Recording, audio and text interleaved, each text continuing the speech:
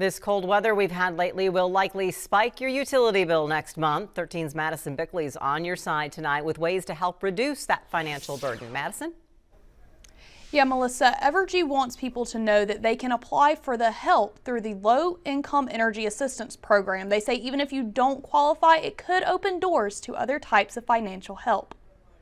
You don't have to be past due to apply, and the benefit can go towards gas and electric. Kansas LEAP provides financial assistance for utility bills. They helped people fill out applications for the program Wednesday at the Topeka and Shawnee County Public Library. Evergy Senior Customer Affairs Advisor Allison Lee says these events also connect you with other resources. We've got Doorstep, Community Resource Council, Let's Help, other utilities. So in addition to LEAP assistance, we're able to help them with additional financial assistance or other resources if needed. Lee says it doesn't hurt to apply. Everyone's eligible for the initial benefit.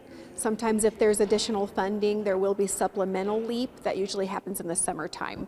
But I encourage everyone to apply. Again, you don't have to be past due to get this benefit.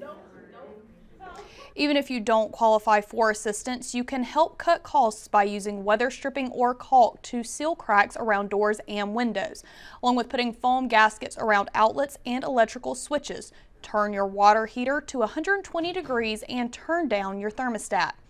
We have more tips and a link to apply for LEAP if you couldn't make it today on WIBW.com. Good advice tonight, Madison. Thanks.